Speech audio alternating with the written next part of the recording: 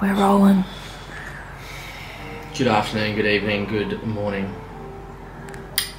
Welcome back to Munich.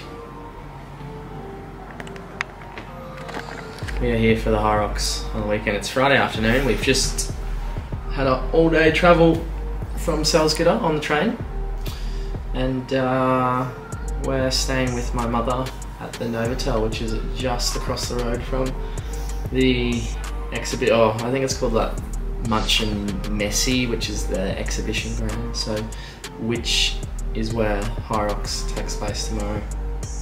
So, thoughts, feelings, emotions. Go. Thoughts right now is getting all my underlying work done before tomorrow, which is very important, which is all my programming for my athletes that I haven't finished for next week.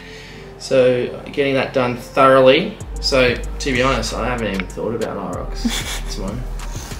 No, that's a joke. Feeling very, very good. How's your travel? Reunited as well. We are, yes. Welcome to the highlight of my trip. The highlight of my trip as well. The highlight It is seeing my little boy. Yeah. It's hard to fit both your heads in the frame because they're so different. Mum's got her hokers on, if you can see. Hocker. Yeah. Isn't it and I've hockers? got my What have you got? Crocs. my They're a bit Crocs. loserish. Yeah, that's exactly what it Yes. is. We are lost. I wouldn't say we're lost. Or do you think just, we're sightseeing? Yeah, we're sightseeing, having a bit of a walkie. It's quite nice here. But we're going to be late to see Hassan, one of my athletes, but that's all good. We'll see him on the ski erg. See you on the ski erg press. Yeah, big boy. Is he going to be wearing a JK Hybrid shirt? I hope so. However, I think he was one of the guys that voted no shirt, racing in no shirt. So hopefully we see his bare skin. Those legs, mate. Use those legs. There we go. He's killing it. He's going really well. Oh, straight right. Straight right.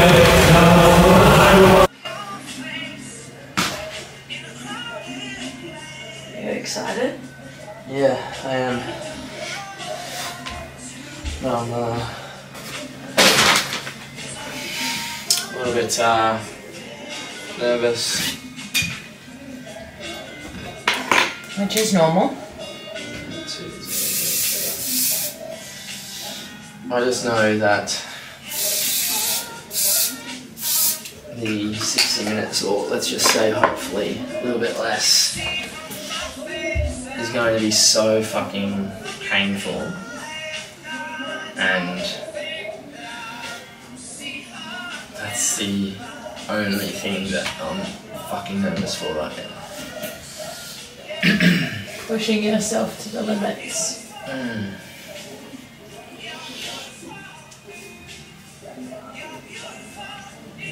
I'd love to know if everyone else is like the same like that. And you can never know, like...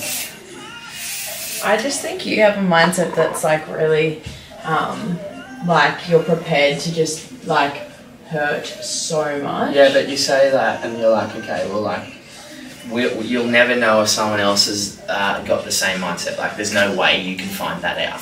Like, actually purely knowing if someone has the same mindset of purely putting up with pain. Yeah.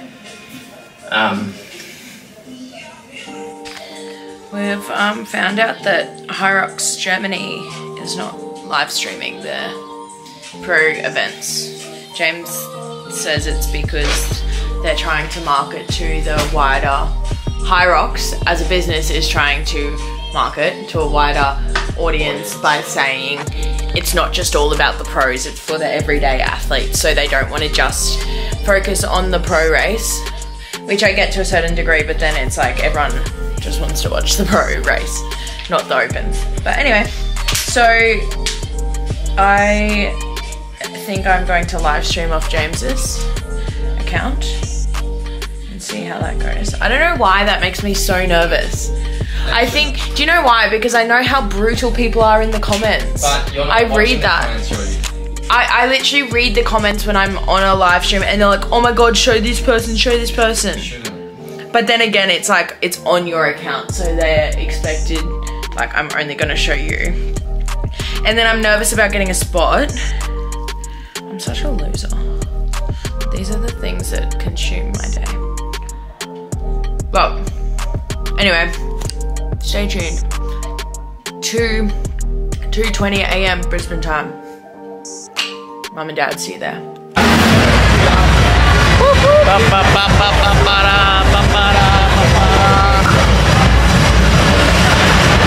Ready to rumble?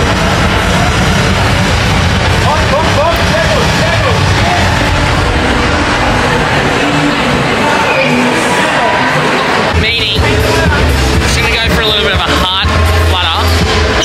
Meaning, I'm just gonna get my heart rate up a little bit.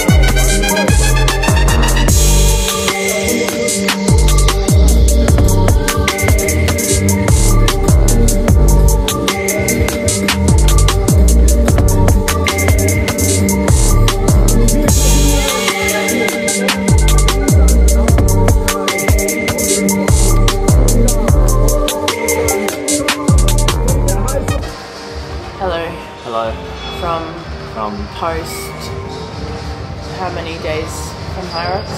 It's Tuesday. 72 hours. Sunday, Monday, Tuesday. 72 hours post HYROX Munich. Tell us the goss.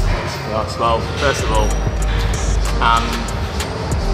Georgie did a magnificent job on the live stream, but due to that, wasn't able to get a lot of footage, and she is very annoyed, and I understand why. So that's why we're here. Obviously, recapping the actual race itself. I went into the race with probably the best preparation I've ever had for a HYROX race, and it's so funny because a lot of people would have thought, how, like, you've been on holidays for 6 weeks, but for me personally, I've been doing what I've had to do to prep for that Munich race with long volume style trainings. The only thing that I realised during the race was that I didn't taper accordingly or properly. That's not necessarily the week prior. It was more so I probably should have had a 2-week taper, due to the excessive running volume that I've been doing. More so over the 6-week Europe trip. Like I was doing. You did so many half marathons. Yeah, I was just running long, like just running long because I wanted to, and wanted to, but also knowing that that's going to help my HYROX performances. It benefited you, but also in terms you just should have tapered for longer. Yeah, exactly. But and rested your body. Like to kind of sum up the race, but then I'll go into it. That is the most like positive thing about it. I felt sluggish. I felt very heavy-legged. Like I didn't have I didn't have a spring in my run like I thought I did in the Sydney race, and I still pulled off a 59.01, and that's the most positive thing about the race. The race unfolded where like I was going out like a bull at a gate like I normally do, and that's my philosophy, like I'll always do that, but not knowing that Thomas from Czech Republic was going to hang on and not only hang on but overtake me very early. And he was leading the race for 80% of it, wasn't it? He was leading the race from the skier till the lunges, and not only leading the race, but obviously was able to continuously beat my stations more so than anything by about 5 to 10 seconds from the skier to the lunges, hence why going into the lunges he was 40 seconds in front of me. But mentally, like just, you know, I don't think I've even explained to you, Georgie, but after the burpees, I told myself, right James, like you've got two options here. You've got the option to kind of like mentally wave the flag, pull out the white flag and say, you know what, I'm actually okay with second, or,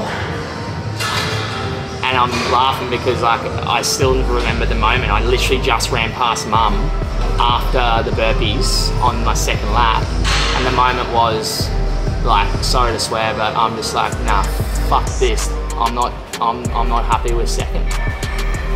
And that was the moment where, I don't know if you can see in the splits, but I think from that moment on, which was the run after the burpees, I ultimately was continuously beating him by about 2 or 3 seconds. Off the rower, I felt, as I always say, and Georgie said it to me very aggressively. During the race, yeah. During the race, when she was filming, the race starts now. And that's how I felt, and going into the farmer's carry, and then ultimately, for those of you who watched, he was 41 seconds in front of me, moving into the lunges, and then I ended up 14 seconds in front of him after the lunges. Yeah. And I'm like, to sum this up, again, it's a choice that I made. I honestly could have easily just been like, you know what? Nah, cool. Second place is worth it. That's great, but I'm so proud that I didn't. It's that mental resilience, I think, that you can differentiate between different athletes. Like, yeah, like some people would have given up at that point because, to be fair, like watching it, you were a fair distance behind him, and it was only increasing. Like after each station, he was getting more and more gap, like more and more in front of you. And I actually thought to myself, I was like, surely this guy has not just come out of nowhere and is going to beat James. But it was funny, like watching James on the lunges, and I've said this to him, you could see this determination in his eyes, and obviously that was after he had just realised that he was just gonna like give it his all to overtake this guy, and this determination in his eyes to overtake this Thomas guy, and he just like nothing stopped him, and you just saw James slowly catch up to him and then bypass him, and it was like, honestly, for me being a spectator, like the most exciting thing ever. But yeah, it's like the mental resilience, like where some people have it, some people don't, and I guess that's what can sometimes win you the races. It was just an amazing weekend, and it kind of like, I don't know, it kind of like really got me going due to the fact that it was the first HYROX race in Germany for the year, and we are here based in Germany for the year. So welcome to Germany, baby. Like, we are here. We're ready to rumble. You've cemented yourself in the Dutch. Yeah. Is German Dutch? It is, but we have... Deutschland. I've got no idea how to say one word of Dutch. That was the summary, and I apologise for not getting any clips, but I was preoccupied. We are here in Halle. I'm not sure if that's the pronunciation. Germany. We are doing a coffee critic together. Hang on, hang on. Someone's not finished. I want a drink. We are at a coffee shop in Halle. Here we go. Mum. Yes, Jake. You take a sip. And you rate, and then you rate it out of 10. I know. I've seen your videos. 3, 2, 1. Strong though. Ugh. 3? No. Why is that funny? Because you always rate it like 8 or 9. It's too strong for me. Bitter, aftertaste not so good.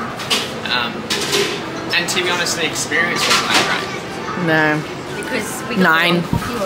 But it's not bad coffee. I'll give it about a 6.5 out of 10. Mum. See you later. What's Bye. I give it now. 9.5.